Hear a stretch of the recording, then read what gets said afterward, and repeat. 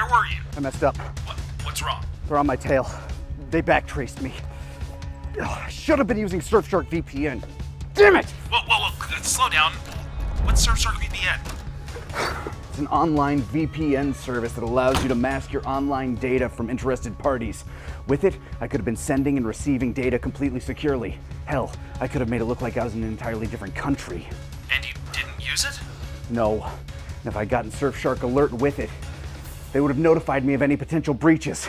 But I got careless, and now they have my damn cookies. Shit, not your cookies. Oh, why didn't you use Surfshark? Were there any risks? Quite the opposite. They have a 30-day money-back guarantee. I just got careless. I didn't think I needed it. But I was wrong. Okay, well, let's calm down. I'll get it right now. What do I need to do? Go to surfshark.deal/4starbento and use the code. Use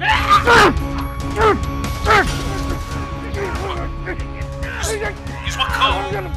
What code? Hello? What code should I use?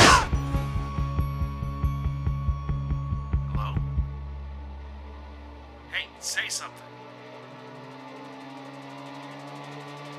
Why aren't you saying anything? Use the code. Oh, thank God. 4-star bento at checkout. You get an exclusive discount.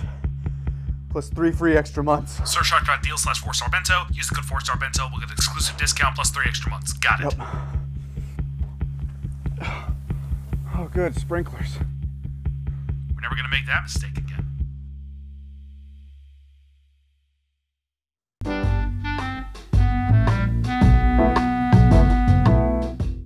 All right. Episode 48. What? It's What? TN time. It's TN's It's last moment, really. Or 10 time. 10 time. If you're a disgusting weeb like me. It's 10 o'clock. Oh, I love it. This was an episode we've been looking for. You had been sitting on this, and Gon had been salivating over this moment for a long time. Gon didn't write almost any jokes. No. There were some improvs he did that were perfect, and we used them. But he wrote this joke. The fuck, the whole fuck power levels, fuck Super Saiyans, fuck you. That's him. He pitched that to you. I think we were hanging out in person one time as a joke he had for that scene And alone. it fits so perfectly well, and it's paced so amazingly well, and that's why it had to be the thumbnail. Like, that is the... Even though it's Semi-Perfect Cell's first episode, it's TN's moment. Yeah. It's TN's. This is TN's episode. A lot of the episodes have like multiple big things happening at the same time because there's just so many plot points here happening. But TN getting a moment in this arc is kind of, I can't believe it happened. I'm not gonna lie. He gets a moment kind of in almost every arc except Namek. And even in Boo, he gets that moment where he just shows up. I was in the woods. Shows up for a minute and then he disappears. So there's a reason, and there's probably a lot of people who are wondering, why did we give Ten Shinhan of all characters as much love as we ultimately did? Because he's so underappreciated. And the reason I personally feel like he's underappreciated is that in terms of characters, he's a stoic, no-nonsense, boring, stale piece of bread. But he's got 3 eyes. But he's got 3 eyes. But the thing that I like about him is he's always working so hard. He's always putting in the extra effort to try and get stronger, to be a better martial artist. He legitimately is a human that wants to be the best. Yeah. It is so funny to me that, all joking aside, you got to imagine how much working out he had to have done to get the shoulders he had. It's like, this guy went bigger. I have to be able to pick someone up and throw them. But that's the reason I always liked him, because I feel like the plot is like, oh, yeah, you're constantly, trying to get better and training. Don't care, though. You're never going to be on par with everybody else. Even Krillin, like, who's... the only reason he's stronger is because he got that power boost on Namek. Tien was one of Goku's first big rivals. That's the reality. In fact, I would say after Krillin, he is the next bald rival that he must face up against. It went Krillin. If I remember, it went Yamcha technically. Kinda. Yamcha. Was it Tien Piccolo? Was that the actual? Whoop, whoop. Yeah. I just realized, if you think about it, oh my God, if you think about it, Pilaf, bald. Krillin, bald. Adjutant, black. bald. It's because Toriyama only had like 5 hairstyles in the bank. It will Tenshinhan, bald. Piccolo, bald. It wasn't until Vegeta that man fought somebody else with hair. Hey. What if Nappa had lived? Well, hold on. I was bald. Wait, oh my Oh yeah, God. yeah, and then he fights Nappa. Okay, Raditz, sorry. Raditz had, you know what? Raditz had all the hair that all of his previous opponents did not have. That's why he showed up with all of it. He had it all. That man clogged sinks by existing. I'm a Raditz fan. I'm feeling really attacked. As you know, I'm a Raditz fan. You had to say I don't like Raditz. They make those? Hey, Masako makes many What If episodes. What If Raditz Mattered is a great series. What if Raditz mattered? Well, right now we're not talking about Raditz. Let's see what if TN mattered. The following is a fan-based parody. Yes. I got to do this Dragon Ball Z, and Oh, Dragon Ball that's GT cute. are I didn't owned realize by that we had to Funimation record it. Toei. Well, he's done that. Yeah, we had to record that because he's not back anymore. Please support the official release. So you never had a chance at it. This joke. Oh yeah! This joke. Huh? What is it, Trunks? Distracted driving. I mean, what else does she have to look out for normally? Huh? Could've just had her texting. What is it, buddy? Hit pause. There's so many edits there. You can see Oh, yeah. the edits, but I'm not gonna lie. I'm happy you did all the edits on this Yeah, one. the shadow of Krillin just hanging on like a Garfield. Yeah, I honestly, I'm really glad that I was able to make that joke work. I probably could have done it a little bit better nowadays, but it's still, for comedic effect, I think it still works just fine. Well, I think the joke was, how often do they fly around, and if someone's not looking, they're gonna smack into somebody else, because they're coming at each other at really quick speeds. I won't lie though, it's the joke after this, their conversation, that I'm a huge fan of, because I love just a conversation of innuendos that no one fully acknowledges. And this is one of those parts where we actually had to kind of like start looking a bit for cutaways, because there was only one big plot happening, and we could only cut back to Goku and Gohan talking on the lookout so often. Yeah, so that is sort of interesting because not a lot of people probably think about the pacing that we have to worry about. I talked about this when I was tackling the Namek saga. In the Taka cut. In the Taka cut. Now, real quick here, so I want to specifically about doing these kinds of cuts. People don't realize that having other things to cut to allows us to skip an indeterminate amount of time in the core area, which allows us to skip a lot of footage. It makes for a lot easier transitions if you're going from like a mid-fight set. Oh, yeah. One of the most we need fucking something jokes is where we had Bulma drink some damn water. Well, too bad it was salt water. Faints. Next scene. That was one of my favorite bits too. Just like, too bad it was all salt water though. Slam! We needed to cut. We needed to cut something. She does a Family Guy flop. She does the Family Guy flop. But not only did we need the cut, but also it was nice to check in on Bulma. Yeah. Just a small little, like, Especially by after the we way, decided Just have her chug some fish After water. we decided to cut the Ginyu Bulma plot. yeah, it's like, hey, remember Toriyama threw Bulma onto the planet because he wanted to harken back to Dragon Ball, but then does nothing with her. Yeah. Let's her I wish fight she had crabs. more robots. I feel like she was in an exosuit fighting stuff would have been better. I don't know. There could have been something. Oh, you know what? Now that we've gone through all the intros, what's your favorite of the 4 intros I made? The first one I hate technically change. 5. We technically made 5. Yeah, technically. Mine will always be the Garlic Jr. one because so many people miss it. Yeah. Also, Marin. That's the most intimidating this form will ever be. Yep, this scene. Enjoy it while it lasts. That and when he's hunting down AP. We have to go! Yeah. Oh shit. I love this bit. So this is what lips feel like. Oh,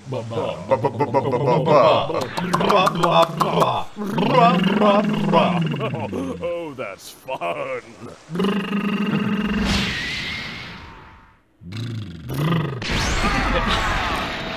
All right, I'd like to talk about Semi-Perfect Cell voice. Now, as everyone knows, this is probably the least popular form of Cell. It's by far. The actual dub voice that Damian Clark did, respect to what he did. He sounds very dumb in the dub. He's like, it sounds like, because you have that. He looks real He sounds like Burly Sylvester the cat, and I don't mean that as an insult for what he's going for. So for this one, we wanted to kind of ape that a little bit, but some people have pointed out I do inadvertently. I think I actually ended up doing an impression of somebody, which was Edgar from Men in Black. Oh, yeah. I can kind of see that, actually. Where is it? Because that guy came across like that was why I still Sugar, Edgar, looks like the skin's hanging off your bones. There! Is that better? Who's that actor again? That is Vincent D'Onofrio. That is Vincent D'Onofrio! And he never was nominated for an award for that one-of-a-kind performance. Nobody gets things for horror movies. Or comedies. Which sucks because Or that guy, sci-fi. he properly acted like there was an actual creature in his skin moving around Oh, like him. it is so good. Like, I rewatched Men in Black. You'll never get the galaxy. Oh, you're right about one thing. And just kills them. It really bothers me. I rewatched Men in Black not too long ago, and it just holds does. together. It's the modern day. It's because they have a good blend of practical effects with their relatively good for the time CGI. They kept the CG in the distance, like those little guys who drank the coffee. They were at the end of the room, not up front of the camera. They kept them at a distance. Also, kind of felt like that they weren't trying to do a billion different things while simultaneously doing nothing. Modern films. All right, let's go. But yeah, so that's inadvertently kind of what I was going at. Are you okay? Here comes My Broken radio 16. structure has received serious damage. How are you? I'd concern yourself less with him and start focusing on what's important. Me.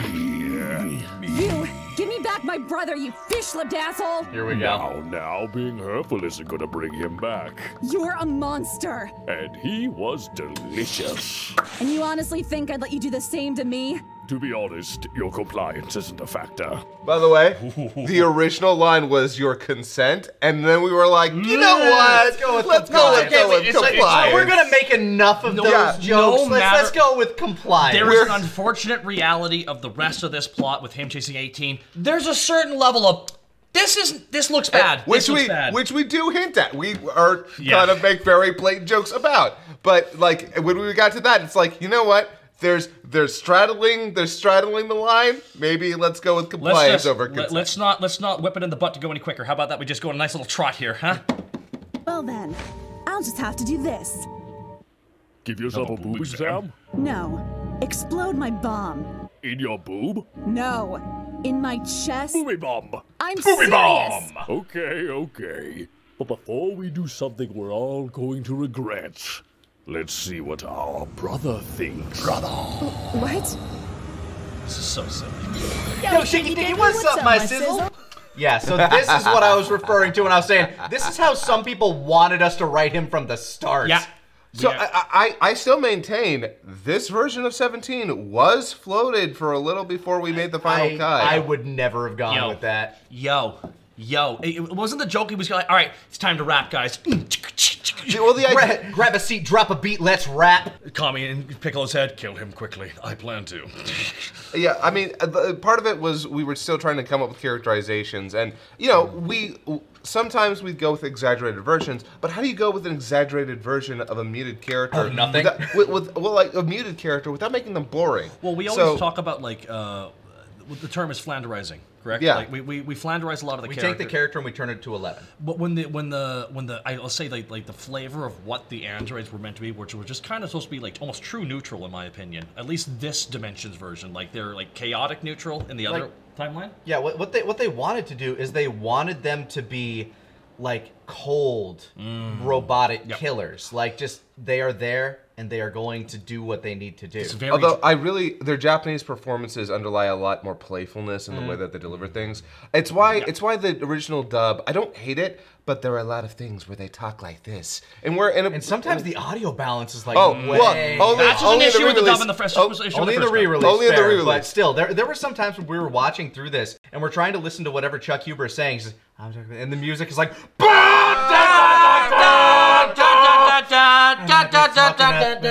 Talking like this, Vegeta. It's just, which is why when we were tackling how to abridge these characters, essentially, 16 was pretty easy in our head for what we wanted to do. I think we all knew what we wanted from 16, but Android 18 and 17, and I will say this, these two came up with some really good concepts for it. I will be honest, I struggled with them. I didn't know really what to do. Yeah, you didn't like writing for the androids because they were too like. You like writing goofy and big. These guys were much more pulled back. Yes, that's exactly it. Which is why when we were writing as a team, it really came out to show that like in a lot of ways, like I wrote a good chunk of. We all wrote Cell's lines, but like in the end, I feel like I wrote more Cell lines than I wrote the Android lines. That kind of happens with characters that you voice, though. Yeah. I brought this up before, and I'll bring it up again in episode 49 when Vegeta shows up. But like when it comes to an episode that you are a primary character in, you start thinking about the scenes that you're doing. You start thinking, what would they say? What's a good back and forth between this? I'd say I can place myself in them really. I don't know if that's. I don't know. It's not for pretentious, right? No. It's a writing process. You think about how the character would act, how you would deliver the line. But let's take away here and hear Gon's what if voice. Oh my god. You don't blow your tits, sis. Don't blow your tits, sis. You gotta kill yourself before you kill yourself. This can't actually be real. Oh, it's real, and it's happening. 420 home slice. Calm down and get all up in self. Fam. It's downright tubular in here. Fam. We got candy and puppies and... You know absolutely nothing about us, do you? Bruh. Okay, to be fair, I just met you. This isn't a game. Oh, but it is. All you have to do is kill yourself before I catch you. It's like tag. For keeps. And now, with both Piccolo and 16 out of the way, we can play. Here we go. Not yet! Huh? Oh my god! It's I was Tien! like, what? What? Was Krillin busy? Come on, buddy, you can't be serious. With your power level, Sean's so bad. You're no android, you're no Namekian, and you're certainly no Super Saiyan. Here we go. You're just human. Yeah? Well, you know what?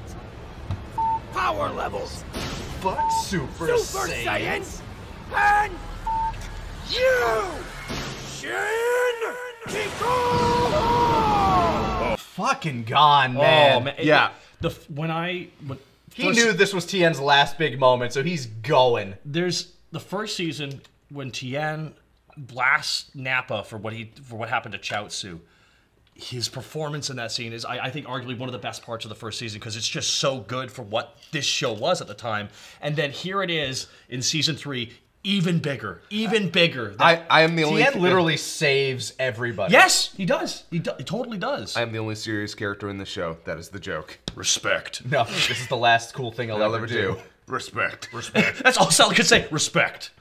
Yeah, no, honestly, like, by the way, the music in the background here is from Shadow of the Colossus. Yes. Like, because I was looking for music. So whenever A man fighting insurmountable odds. Yes. When I reach for music outside of a show, I try to go for something that is relevant, that like something either in the title or it's used in another piece of media. Because if I'm going to call out to something else, people are going to hear that and think, oh, they used this for that shot? That's so good. And not like, and not in a super obvious way. Like, I don't like to make it like, I don't want... You didn't use revived power. That would have been super obvious, but you used another one. Yeah. I am really glad it worked out because I was searching for music for this scene forever. Actually, I feel like that's a third of me. Like, you're just scrolling through libraries and trying to listen to things. This is like I won't take away from everything, but this is the thing with any kind of thing, including in Hellsing, there would be great conversations about the music choices because in the end, the music is truly the baseline of the scene. It sets the tone. I know some people think like the music should not like be the overriding factor, but for me, music is a huge part of media for me. I had a conversation with like a video game like music composer at a convention we went to, and you know he's like, oh man, I love what you guys do. You know, you're so funny and you're so like talented stuff. Like, dude, the stuff you do is amazing. He's like, yeah, but nobody ever pays attention. I'm like, dude, without what you do, everything would be very lifeless. You literally bring this shit to life by like composing the music for it, which is why we're so lucky we have somebody like Ein who would go on to help us make various versions of tracks for us. Oh yes, especially certain key tracks Oh yeah, episode 60 would not be near. There are certain songs in the DBZ fandom that are what you could say contentious to say the least, but in the end, that's why we didn't want to overuse them. Yeah, here. That's a Dora. Admittedly. You! Blow yourself up or leave. I don't care which. Yeah, okay. Yep. I love that line. And I love that we bring it back. Yeah, your frustrated Foley is amazing. He's gone, buddy. That is sad. I am sad. We both are. Here it comes. Stop it! It's so pissed.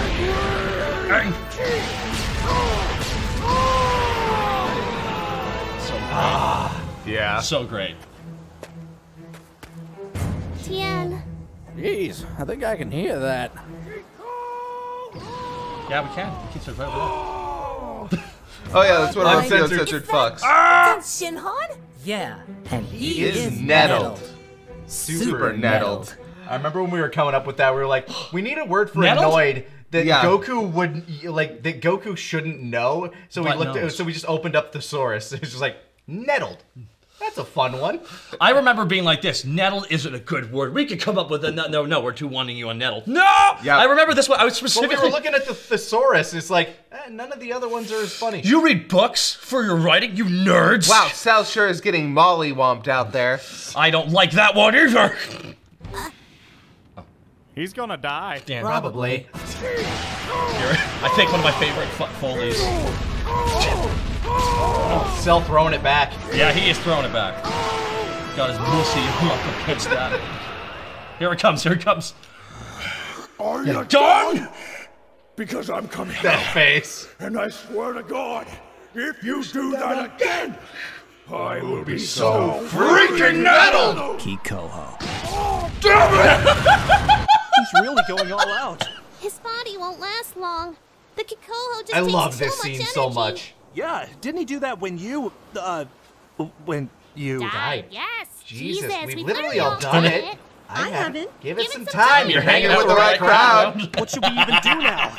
I feel so helpless. By the way, 100% accurate. Yeah. Is this the beginning of not giving a shit? This isn't the beginning of not giving a shit Chaozu, but it, like, you know, some earlier best. I love the gremlin that we turned Chaozu into. I don't know. Anyways, his friend is a movie producer or some fucking shit. I don't know. Yeah. Once Chaozu came back from life, The second death. Yeah, once he came back the second time, it's like, okay, you know what?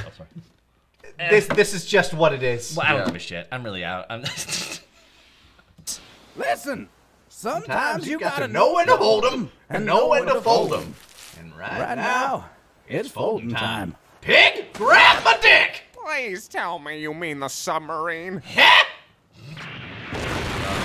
Not as many people watched History of Trunks that has watched this episode, which means there are so many people out there that don't get that. Yeah, well, hey, at least we mentioned earlier in another episode you're that not allowed to name it after your just junk. as long as you're not allowed to name it after your junk. I'ma do it. Bitch, I'm buying it. I'm naming it. Huh. Not dead Massive yet. shoulders. That's where... Oh, there we go. Your back can never be too big. Oh, this is brutal. I love this scene. You know, if you want my personal opinion, Ki-ko-go is a pretty sad choice of last words. But to be fair, it's far from the worst decision you've made today. Ki-ko, fuck yourself. Oh, see? That's the spirit. Be dead! No, we can't just let it die like this. You gotta save him. But I can't get him in time. There's no way I could move fast enough to grab him, get out, and... Ladies and gentlemen, the pop! There we go. It begins, everybody. I do wonder what was stopping him from doing that a long time ago. In Kakarot, he does it immediately, which is admittedly a really stupid scene, but... This is the problem with giving a character like this a power like that. It just becomes kind of like... Why don't you use it? This happens a lot with Goku specifically. Yeah, I mean, I think there was, like, him wanting to make sure that it was at the right moment, or, like, I don't know. I just can't help but feel in the middle of that thing, he just comes in there and just quick Kamehameha and then jumps away. Like, he could have stopped that immediately. Imagine popping in there, grabbing 18, and bonk! But we have a solution, and here is our reasoning for why that happened. Did he just remember he can do that? Your father's an idiot. Huh? Goku? Hey, sorry, I'm just here for my buddy. I'll be gone in a second. Let you get back to your business. Hold on, what? Oh, hey, Piccolo's alive too. What? Ooh, little waterlock there, buddy. Having water in my mouth while I'm doing gargles. How durable is he? How durable am I? Question for later. They'll answer. Okay, I'm about done here. See you tomorrow. Oh, and by the way, Cell. That's perfect. You're gonna die. The shock. Whoa! Where'd it go? What? By the way, one thing I want to point out. Magic. One thing I want to point out. Piccolo still being alive and crawling up onto the shore just to get saved by Goku is okay. All right. Well, what's your problem with that? He should have died. I mean, it's bullshit. He got a hole put through him, and then he got sent drowning into the water. It's a good thing we made fun of that. Well, he's 99% water anyway. He was in his native element. Although I guess it is. I think it has been confirmed that if like they can fill a hole in them. If they can regrow an arm, they can fill a hole. Oh, absolutely. I don't have bones. Namekians, I have a series of like bladders. he must not have any vital organs there. That's all. Yeah. Namekians, they can fill holes. Yeah. We can stretch the affinity size. The other thing I want to mention. So this begins something that I kind of started to write a little bit more for as the series went on. Now, I don't like to hammer on this, but I'm kind of the showrunner for this. At this point, especially, yes. I mean, you're certainly the director, and like every time we're writing, even if Taka and I 2-to-1 you on something, if you say no, absolutely not. If you hold your ground, it's like okay, that's just not happening. And that happens a couple times. Wait, I tried not to overuse my veto power in that regard. The one time you used it where it was the correct decision was where I'm like, I think adult Gohan should bang ball. No. You're just like lying in the sand. No. I'm usually the one that'll like if I agree with the joke you want to do, I'll usually get it somewhere. Like I'll usually find a happy middle ground. You are the vanguard. You are the guy who goes up there. You're kind of. I'm the negotiator. Yes, exactly. So myself and Scott are having a standoff, and then Nick walks up to me, and then I just whisper in his ear, and then Nick you're the good cop. You're the good cop to his insane cop. Nick turns to Scott. Then I agree with Taka. Scott, no. Then Then I start melting. But here we actually have kind of the start where like I wanted to slowly seed that Goku was playing a long game. I don't know if I really thought about it here so much, but then it occurred to me that there needed to be something more. I remember this is where you started talking about that. Whereas like Goku actually does kind of have a plan here, and we wanted to try to start formulating it, and that was the big crux of it right there, was making sure that Cell wasn't going to kill everybody immediately after succeeding. Yeah, and I also like when he says, yeah, you're gonna die. That is him essentially saying, you have to go after me. You have to go after me. So make sure whatever you do isn't like you're not done till you get through me. Yeah, which is playing to him. But that was something that I really wanted kind of early on, and I'm really glad because it would then go on to alter how we wrote certain scenes with Goku and Gohan specifically to make sure it fit with that narrative. So one thing I'm going to say is you were very adamant, and this is not a negative thing at all, about in particular, I know, sometimes it's because we're very driven by what we want to accomplish, and for you, you were like, we're making Goku's a bad dad jokes, but now that we're in the Cell Saga, we can say something a bit more than that. This is less about him being a bad dad and more about him being an amazing battle tactician. And this is why there is a way to get both across at the same time. Because he's a savant. Yeah, he's bad at a lot of things, but he's great at fighting. That's exactly it. So in the end, Scott was like, I'm gonna try and make sure that there's a core of what is not lost in the comedy that remains here, but I still want the comedy built around it. Which, by the way, was not the best for you two. I remember there were times where I had to be like, guys, remember, goal here, and then I kept having to push back against. I always agreed with the savant angle, but I would often lean towards him being dumber than he should be. Well, that's because like in the end, it is a comedy, which is why I always look at writing Goku and specifically Goku and Gohan beside each other as not to say it's an exact 1-to-1 Homer Simpson and Lisa. Yeah, it does have a little bit of that energy. Well, with Lisa being the Brainiac character, Gohan being kind of a Brainiac character, and, you know, our version of Goku being stupid as shit in a lot of ways, but still a fantastic fighter. Yeah. But yeah, so... Take it away here. What? How? Why? I have so many questions! I hope we answered a few of them. Yeah, I do. And you're sure you're okay? Here we go. Bulma, you know what I've been hit by. I'm fine. Now... You got the detonator? Yeah, right here. Now listen, its signal is weak, so you'll have to be within 10 meters of the androids. So what you're saying is I have to get close. 30 feet isn't that close. Oh, I'm gonna get all up in that. Well, you could use some protection then. Pardon? I made you all battle suits, like Vegeta's. Oh, well thanks, but I probably won't need it. I'm pretty good about pulling out before I get into trouble. Besides, I tried one on Namek, but I got a huge hole in it. I remember just saying that line verbatim in the scripting session. He's just, it's like, I love it when we don't have to do any work because someone just comes up with the perfect line. Yeah, it's just, wonderful when it happens. Yep. Okay then, I'll just hand them out to everyone else. See you later. Again, I personally prefer when a bunch of innuendo flies by and nobody acknowledges it. This was a big thing for this line was big for both of you two. I remember this. There are a lot of people who don't actually get this line, and it makes me sad. Well, I want you guys to talk about it because this really meant a lot to you guys. So, me too, but you know. This remote's a lot heavier than I expected. Huh. Yeah, because that whole bit, like, he now realizes that what the task he has just taken on for himself is, I have to kill this girl. Yep. Yeah. Or everyone might die. And like, it's dawning on him, and it kind of comes to a head when he obviously decides to destroy it. But. The impossible decision. Yeah. Honestly, the fact that Trunks didn't kill 18 to this day is still a fucking, like, why? Yeah, it is odd. The baffling decisions that come in the next couple episodes are endless. You okay? Yeah, we may not have Dragon Balls, but I guess sensu beans are a close second. It's a good thing I showed up when I did. Cell was about to 69 ya. ya. 86, Dad. 86. I'm not good with numbers. I'll admit that was pretty ballsy. But all you did was stall him. Now he's alone to hunt down Android 18, and we don't have anyone with the strength to stop him. Your worthless maggot friends are coming out! Here's a joke I've been waiting for a very long time. No, Gohan. We haven't gone in yet. Wow, really, Goku? Wow. Accidental douchebag Goku's my favorite. I have been waiting on this upcoming Vegeta joke for a while. Oh, yeah. Just the cadence joke. My God. That boy is thick!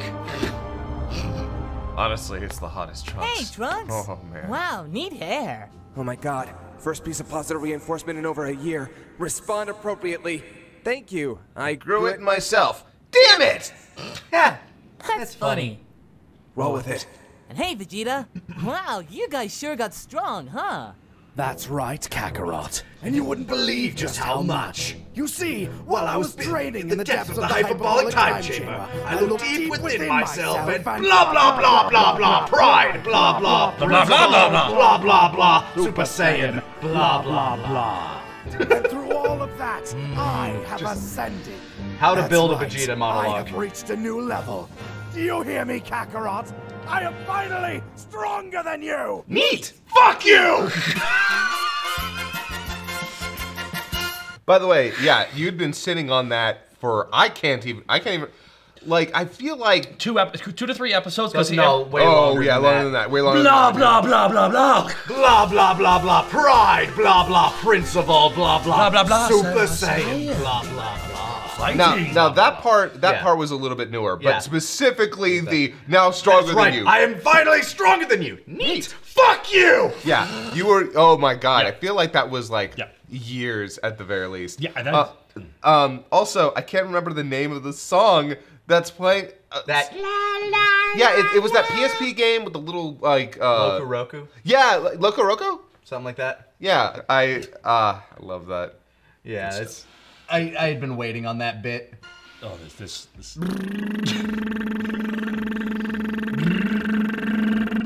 Easy go-to. Yeah, I think we were actually struggling with a post-credit on that one. Yeah. Because everything else was sort of like... We don't really have much else for anything. It's like, this'll do. I think we had a couple ideas like Roshi. Do you want to do Bulma? We already used everybody else that episode, so we'll just use the lip trilling. It's just we just try and end it on a joke, right? Yeah. We try and end it on a silly little bit. Or cliffhanger. One of the two. Vegeta is now going to be on his way to the battlefield, and the next episode is an odd one because it's one that you didn't have like you had some involvement in like the script editing, but the next one is actually one we scripted primarily with Kieran. This next one. Oh yeah, I think this was because I was working on something else at the same time. Yeah, you were busy at the time. There was a lot going on at the time. I think I moved at this time too. Maybe. Also at the same time, we wanted to work with Kieran a little bit more, and was like, and because Kieran and Grant, very funny writers, and so check them out on the Good Time Zone. Yeah, check them out on Good Time Zone. But we ended up asking Kieran to come in and write like at least one episode and Super Android 13, which we'll also get to, and World's Strongest. Was he? Yes, he was absolutely. Right. Yeah, he was very big on World's Strongest. It's going to be neat me talking about those because I only think I have one joke I remember even tossing in initially in some of those specials because I think the one if I'm remembering correctly, the only thing for this next episode I remember suggesting was why don't we'll get to talking about that episode. Tell you what, you have to watch the next one to find out what I'm about to talk about. Yeah, next time on this thing that we are recording. Fuck you! I swear to God, just do the fucking line. Why can't you print off the script for me? I would still have the line rated for you. That's true, Scott, because God forbid it has to go through your mouth before it gets in mine. I wonder how genuinely pissed I came off at. I wonder how genuinely pissed I come off doing that. I mean this. It's like, is he actually angry? Where's he keeps recording more of them? I'm still here.